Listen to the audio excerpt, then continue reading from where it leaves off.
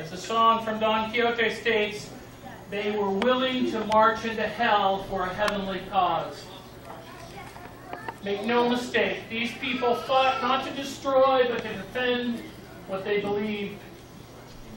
Think for a moment if people like Finney had not gone forth during World War II to protect us. Where would our world be today if the Third Reich was allowed to espouse its form of tyranny in this world, this form of evil? The rest of us owe you and those that fought with you our undying praise to defend us from the evil of this world. During war, people do things that are hellish to survive. Many live with that hell as a memory, and some ask the question if what they did during war will bar them from the gates of heaven. I can say two things to that. One, we have many examples of warriors that went to war and when they returned, retired their weapons and lived holy lives. Francis of Assisi, Ignatius of Loyola, Martin of Tours, and one Roman soldier, Longinus, who pierced the side of Christ and later went on to live a holy life. We have a reading in Scripture as well. None of this phases us because Jesus loves us. And I'm absolutely convinced that nothing living or dead, angelic or demonic, today or tomorrow, high or low, thinkable or unthinkable, absolutely nothing can get between us and God's love, because of the way that Jesus has embraced us. I think that President Lincoln said it best in the Gettysburg Address. But in a larger sense, we cannot dedicate, we cannot consecrate, we cannot hallow this ground. The brave men, living and dead, who struggled here have consecrated it, far above our poor power to add or detract.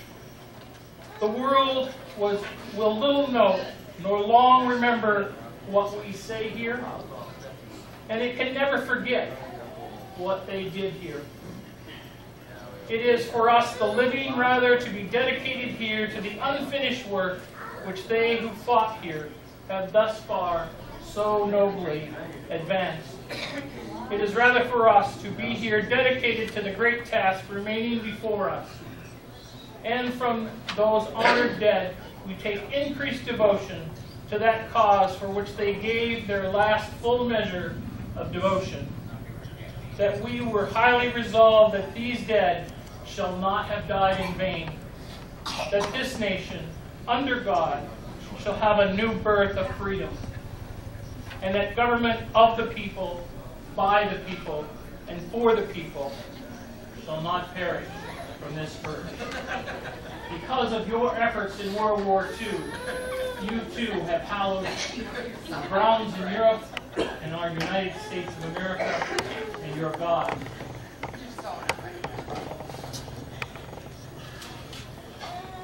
You can all please extend your hands in blessing.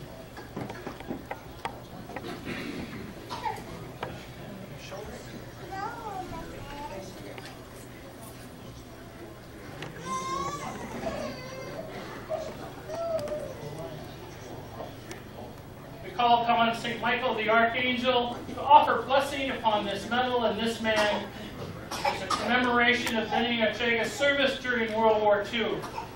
We are thankful that Benny not only served, but has brought new life into this world through his children and grandchildren and possibly great-grandchildren. Through his work, through his participation as a citizen of the United States of America and as a faithful servant of the Church, we ask this blessing in the name of the Father, and the Son, and the Holy Spirit. Amen.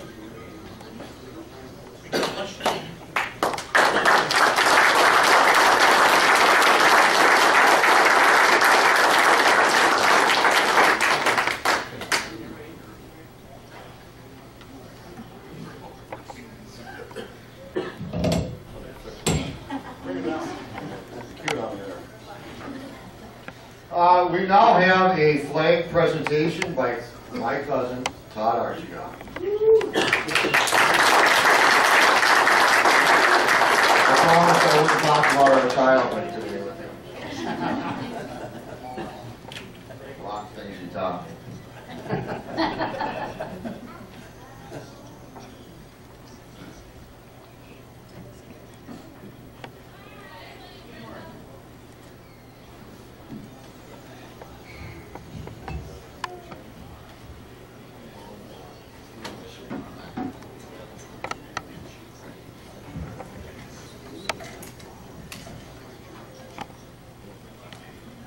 Good afternoon.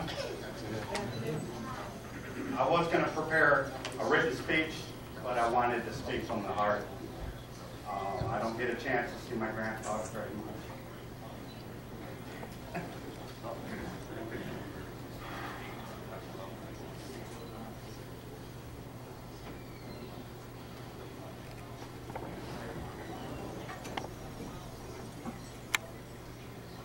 Sorry.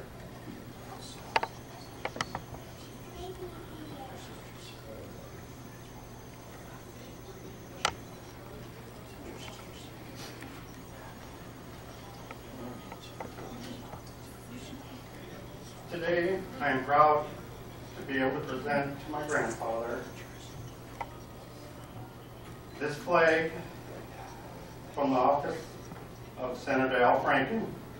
This is to certify that this accompanying flag was flown over the United States Capitol of America in honor of Benny Arechiga to celebrate his 89th birthday and to recognize your service in World War II.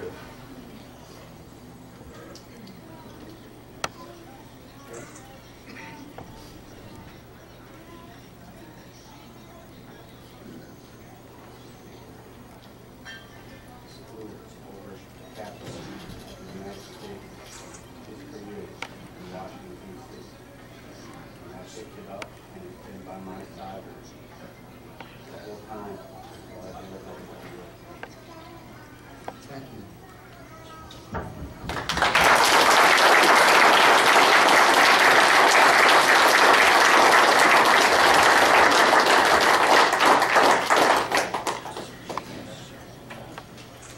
Thank you, Todd. It's a lot harder than what it looks like when you got the old man sitting up here, guys. At this time, I would like I want people that have served our country to stand up so that you can be recognized as well. If you've served in our military, I want you to be recognized now.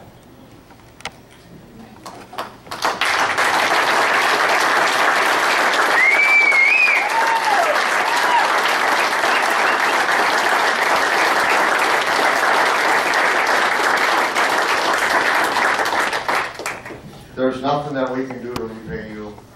Thank you.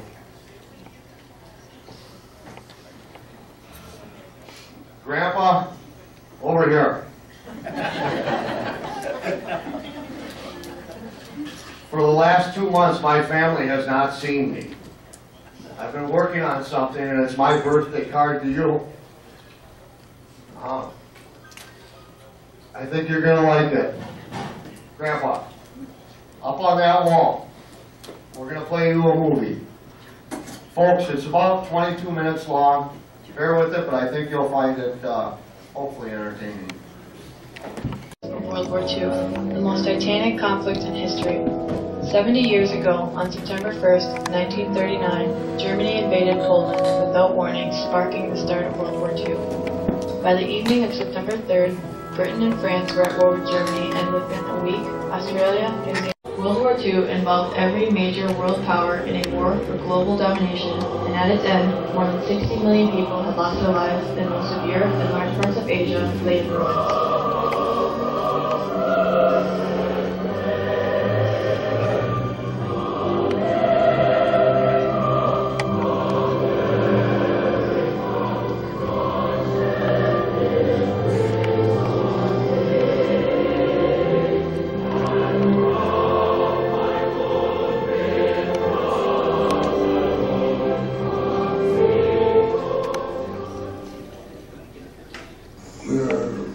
Raised Great Depression.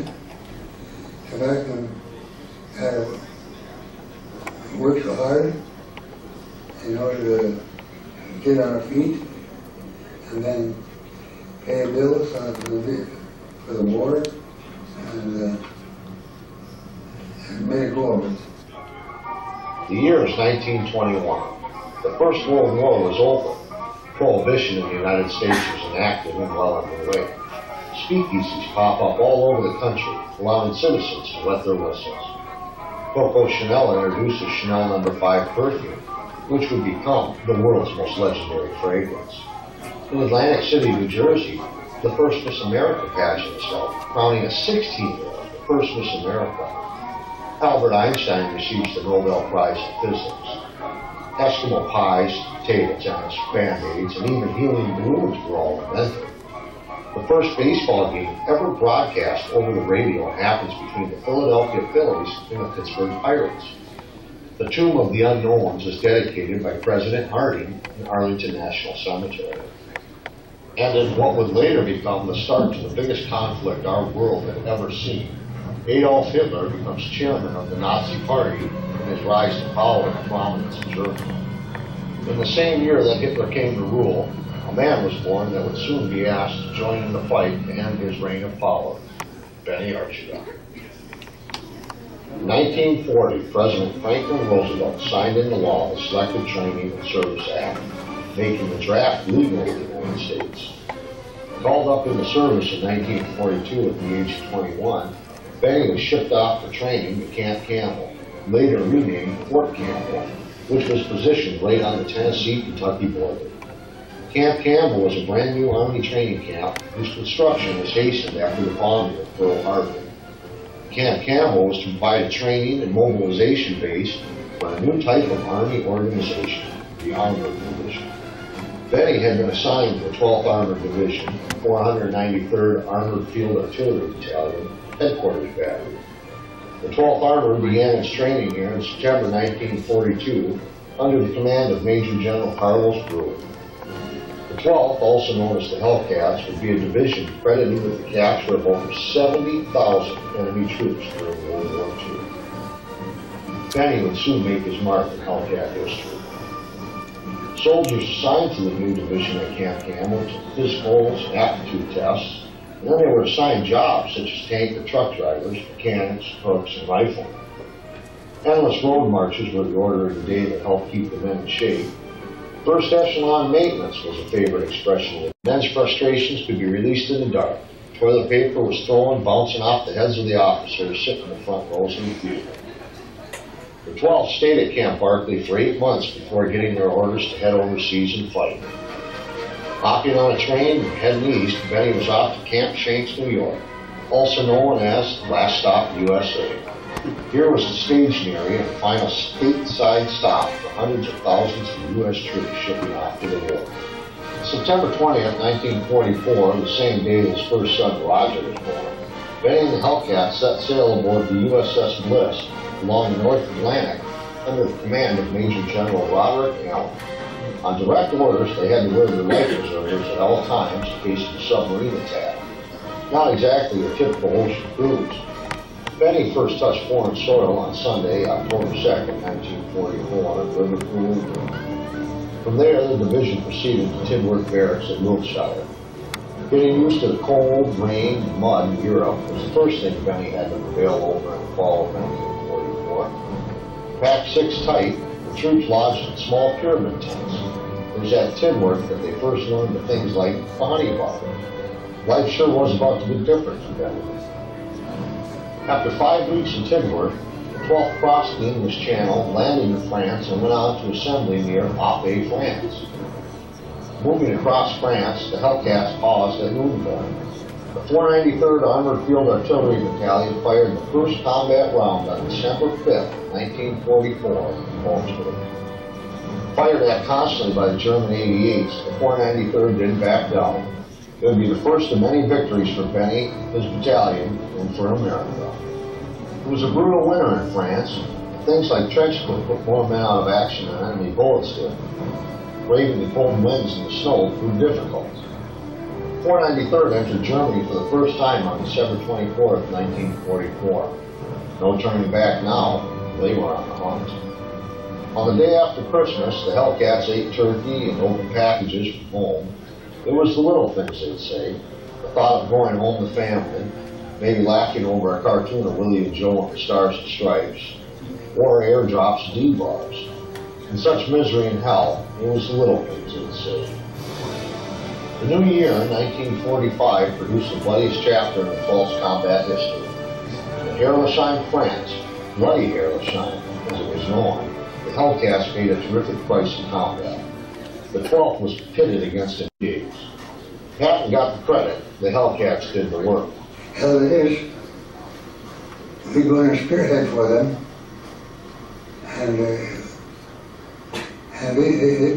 they get the medal stars, and we didn't. They were called the Mystery Division because Petty and his comrades had to take all their insignia off their tanks, so the Germans didn't know what division they were. Patton really admitted that it was the best thing that ever happened. He said, opened up all the troops in the northern. Across the Main from Wurzburg, with 4 red-hot lads, Corporal Wilmer King, PFC's Benny Arechiga, Bill Hare, and Kurt Lewis with a P, rode over the crest of the hill in front of the battery to investigate a reportedly abandoned unmarked motorcycle in Sidestop. When about 200 yards from the accursed thing, their hearts had sunk, for the figures of 3 other GIs were seen around the bike.